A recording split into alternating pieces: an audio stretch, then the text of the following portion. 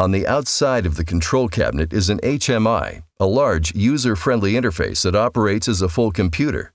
This is a popular option on the liquid-cooled drive.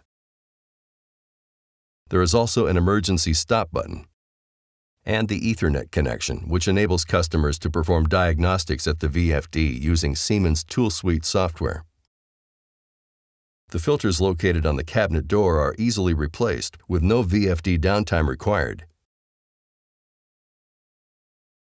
Inside the control cabinet is the NXG2 control, a patented upgrade of previous NXG generations.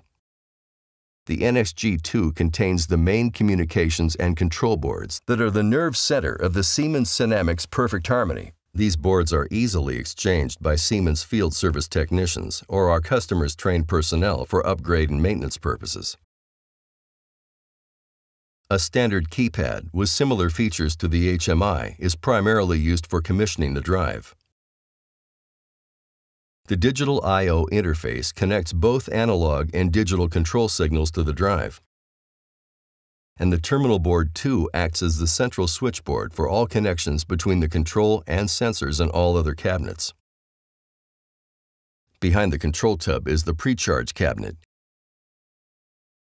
named for the long-life film-type capacitors that pre-charge during initial startup to eliminate possible demand surges to the supply system.